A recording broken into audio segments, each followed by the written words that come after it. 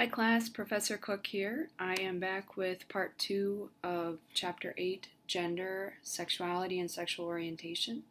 So let's pick up where we left off. Right before this slide, we were talking about the differences between gender identity, gender roles, and gender stereotypes. If you didn't see that yet, please review those concepts. Those will be important. This is a little mini quiz about those concepts, making sure that you understand the differences. If we were in class in person, we would take a minute here and watch this TED Talk and then discuss these issues about gender neutral bathrooms or about not segregating bathrooms based on gender.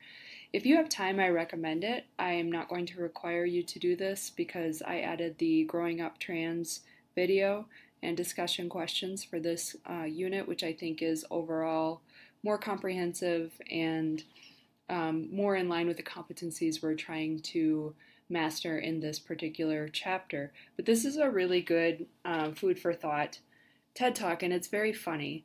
And I think what I liked about it, just to kind of give you a little spoiler alert if you want to watch it first and then come back, what I think is interesting that I hadn't necessarily considered before I saw this was how having gender neutral bathrooms benefits people who have other identities that might be marginalized by segregated gender bathrooms than people who are non-binary or transgender or fluid or something like that. So it benefits people beyond the specific groups that it is intended to benefit. So that's often true with inclusion and diversity initiatives. I just wanted to sort of make that connection for you that what we see is when we do make efforts to be inclusive, we generally end up benefiting a broader group of people than we might initially have intended. So inclusion might take some work, but it's helpful because it benefits people that we might not have considered, and it makes things more accessible. Okay. Moving on, I want to focus on shifting a bit into discussing gender inequality. Gender equality, gender inequality, and this will be really important for the exam. But before I get there, let me take a minute to talk about feminism. So feminism is not anti-men. I just want to be clear about that. Unfortunately, I think some feminists are very extreme, just like some people of any kind of ideology, and it's those folks who get a lot of negative attention. So feminism is intended to be a consciousness-raising social movement that gets us to the point where we consider that women and men should have equal opportunity and respect and options for their lives. Okay, so that's the definition here. It's not saying women are better. It's not saying we don't need men. Okay, those are misconceptions. It's just trying to broaden this. And I just started watching this series on Hulu called Mrs. America, and it's fantastic. It's about the fight for the Equal Rights Amendment. So I don't know if you have time or at all space to consider that, but so far I'm 2 episodes in, and it's very, very well done. It's really interesting because it talks about some of the tensions within second wave feminism and shows some of the arguments of the conservative response to feminism that I think were really important for understanding why the equal rights movement was not ratified. Not that I agree with those arguments, but it's just a very well done series. Okay, moving on. More about feminism here. What we are going to talk about specifically with respect to gender stratification in more depth is the gender pay gap. Before I get there, though, let me just help you with these definitions. Sexism here refers to discrimination based on sex. We really should probably say gender here, but it's typically, assumed superiority of often around the world it's been the male over the female sex or gender identity. Okay, sexism is the belief that discrimination is okay based on sex. So just like racism is based on race, sexism based on sex or gender. Gender stratification then is looking at unequal access to wealth, power, prestige, and status and other resources based on gender identification. Okay, gender stratification is that unequal access to wealth, power, prestige. We've talked about stratification based on class.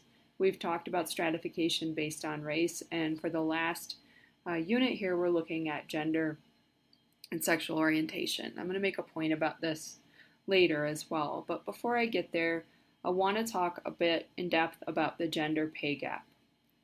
The gender pay gap is the largest example of gender stratification we are going to focus on in this chapter, and I want to take some time to really go through it thoroughly and unpack it because it's often misunderstood and misrepresented in discussions about this in the media.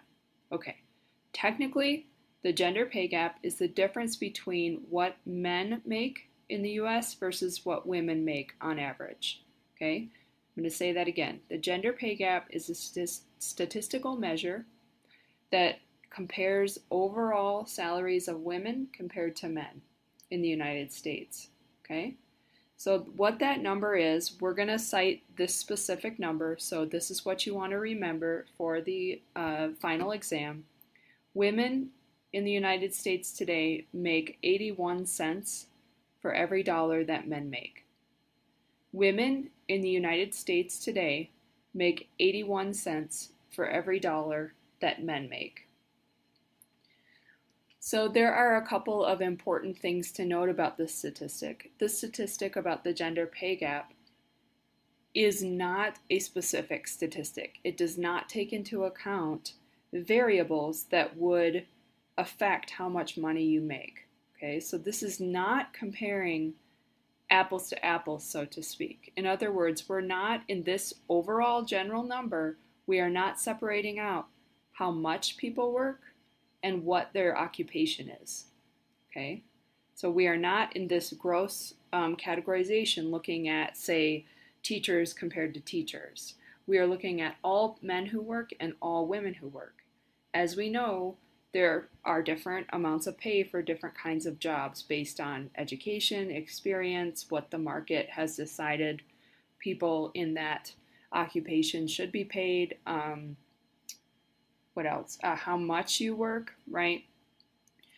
However, what I can tell you about education and the pay gap is that as you get more education, counterintuitively, the pay gap gets worse. It increases.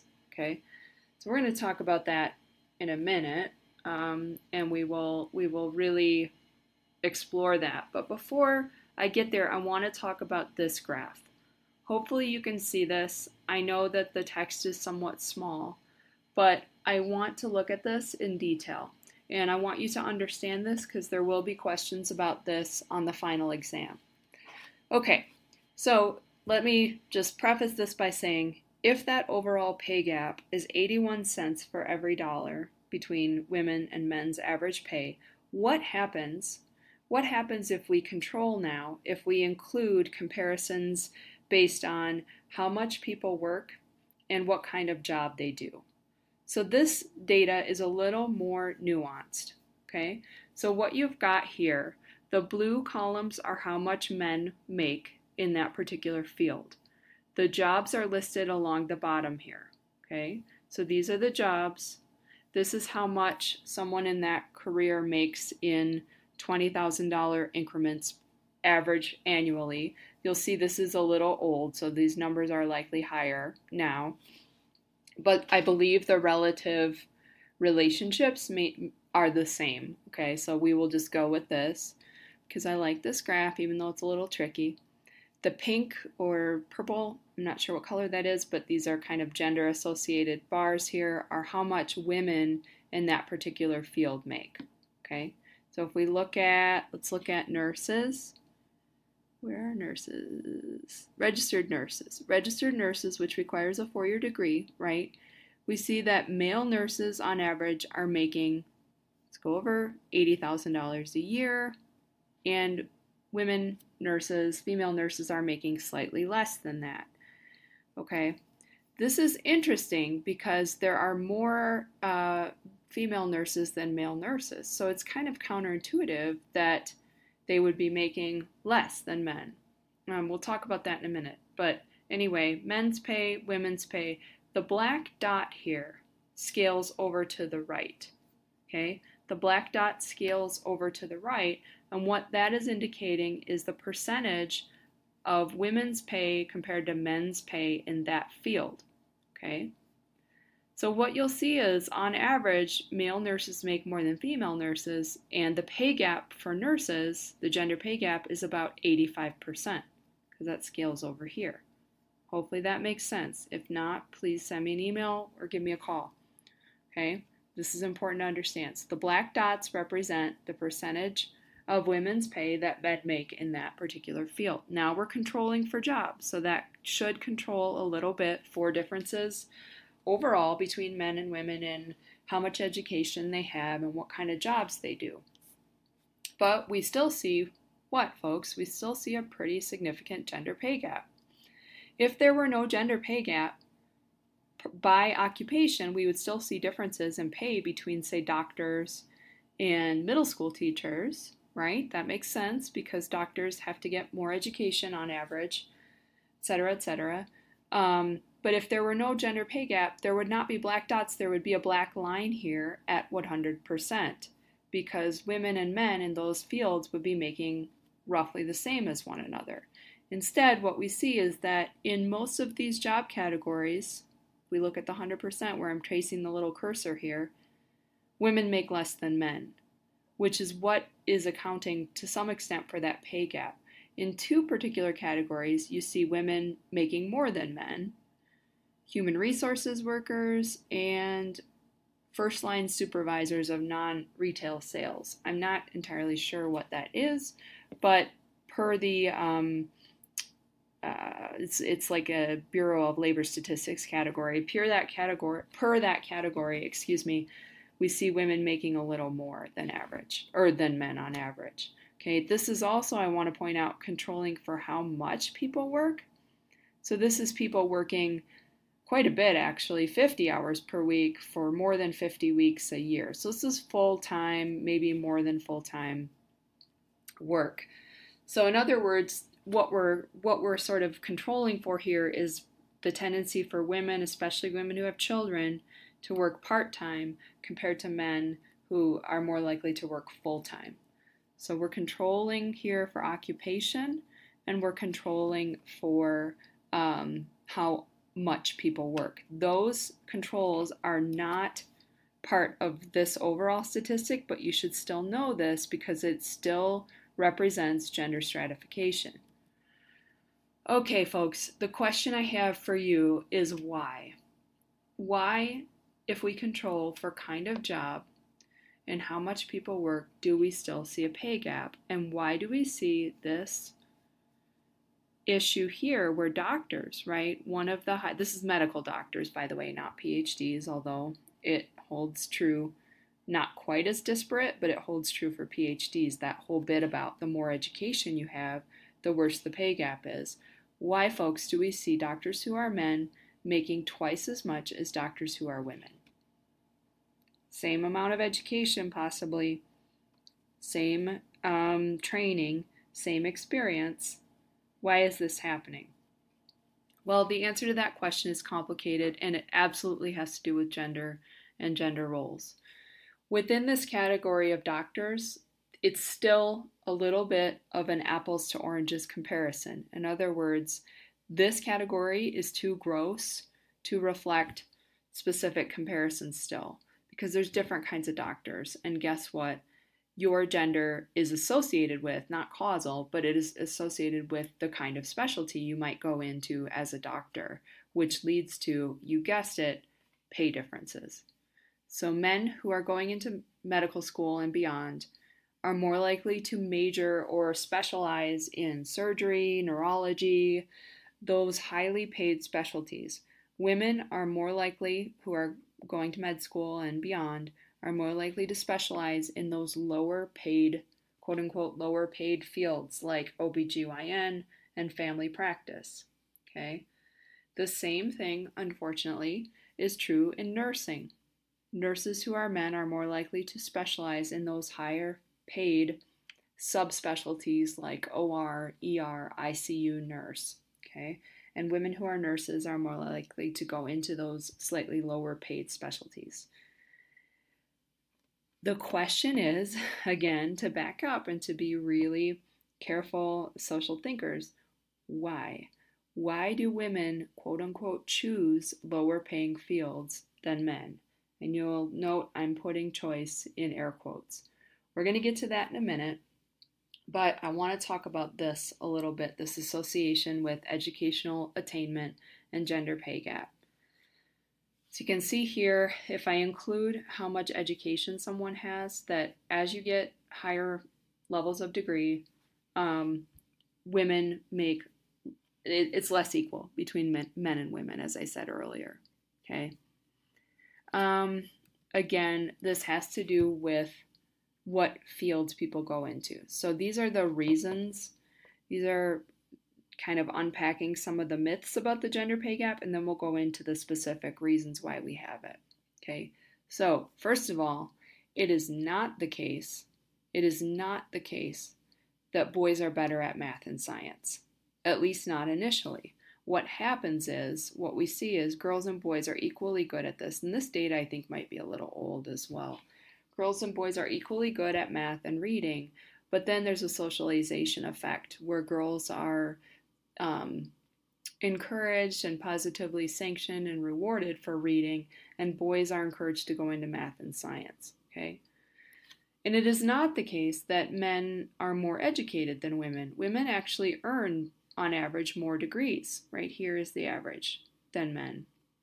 The problem is women are not going into the higher paid fields at the same rate as men. Women are getting only about a quarter of all STEM degrees: science, technology, engineering, and math. Okay, so this is likely a big part of that overall gender pay gap, right? Women who get a college degree are more likely to major in teaching or nursing or English or psychology or sociology, and men are more likely to major in engineering. Guess which one gets paid more? Engineering, right? Or computer science, okay? But even when women go into these STEM careers, they are still seeing a pay gap. Even with the same degree, same amount of experience, that, my friends, is straight up sexism, okay? So here are the quote-unquote official explanations for the pay gap, but I want to think about these a little bit, okay? Women choose, in big old air quotes, fields with lower earnings. I want you to think about why, if we have two students in medical school, right, a man and a woman, they've gone to college, they've gone through medical school, and now they're choosing what specialty to go into. Think about how old you are at that age. You're probably late 20s, early 30s. What else is happening at that time in your life course? Well, you're likely finding a partner and getting married and maybe thinking about having a family, okay? If you are the person in that partnership with the uterus or with a female identity, you have likely been socialized to think that children and childbearing and marriage are your responsibility, right?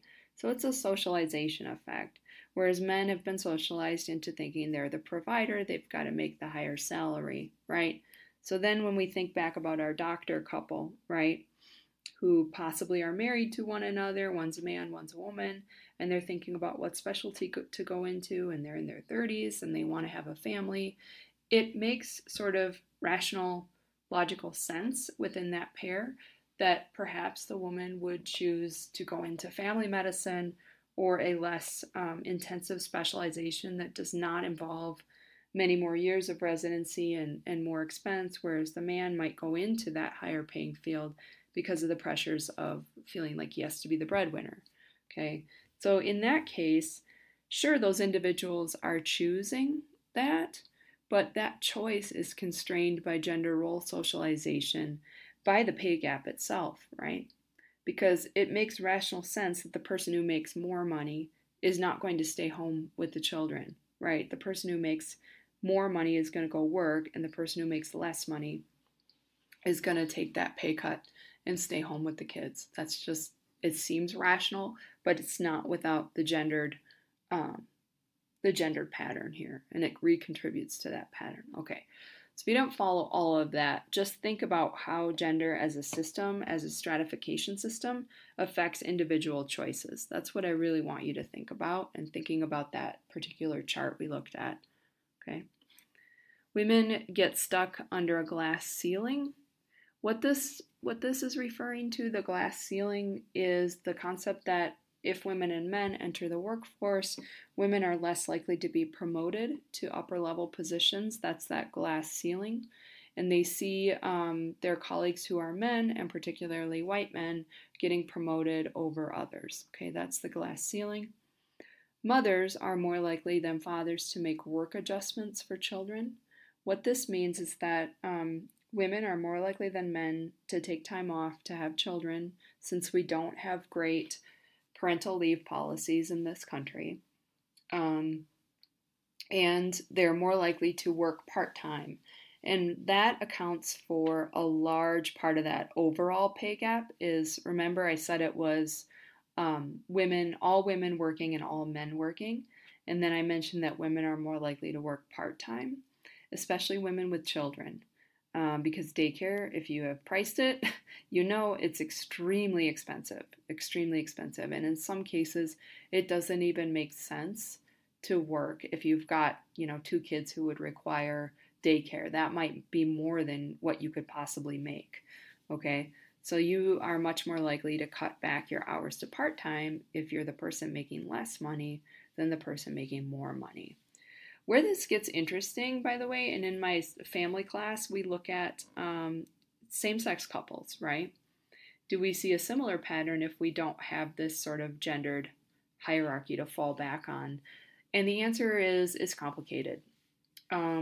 So essentially, in same sex couples, when you don't have like an opposite sex pair where you like are falling back on those gender role expectations, you see that the person who makes more money tends to do less of the child care and housework, and the person who makes less money tends to do more of that, but it sort of depends on the couple.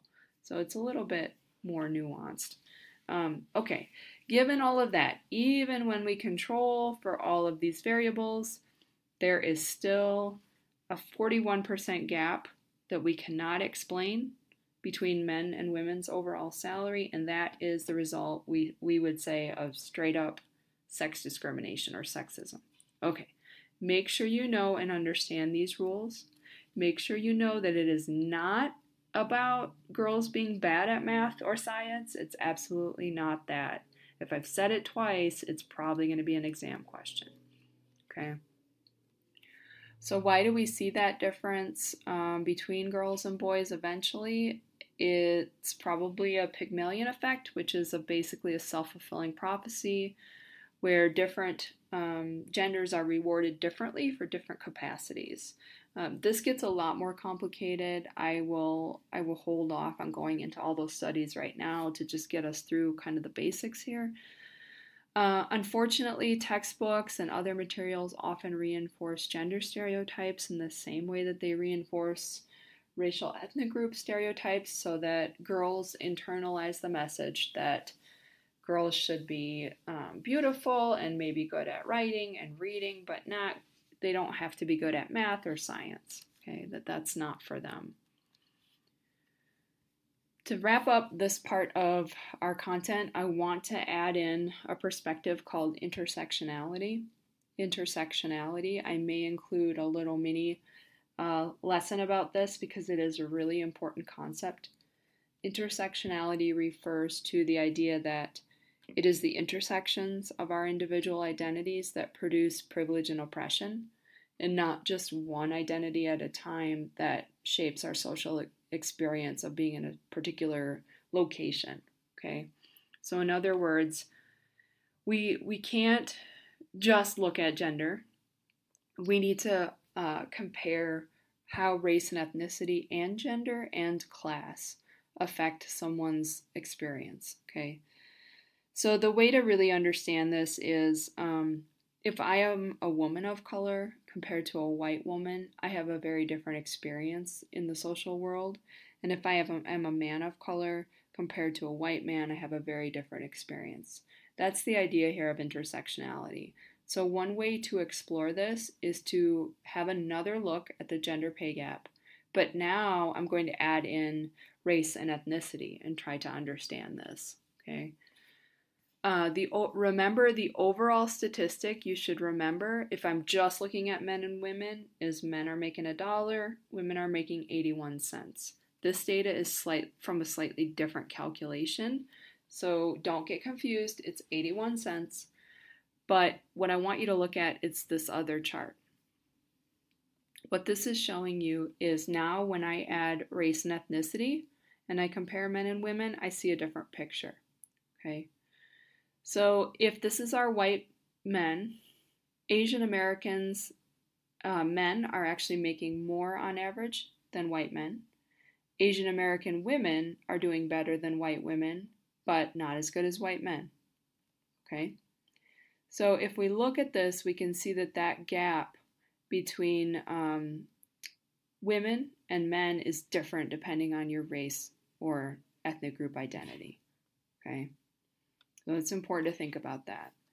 So if white men are making $1, white women are making 77 cents on average. I think this is African American women are making 64 cents compared to the white man now. And Hispanic women are making 56 cents. So that pay gap gets much worse or more extreme if we add in race or ethnicity, unless you are an Asian American person. And this is an average. Again, of course, these are not individual representations. Okay. So if you have questions about that, please ask. But really what I wanted you to understand was that we need to also consider other identities in this picture. I'm going to pause here and then we will finish up with sexual orientation and maybe a little bit more on intersectionality to finish out this chapter. Thanks.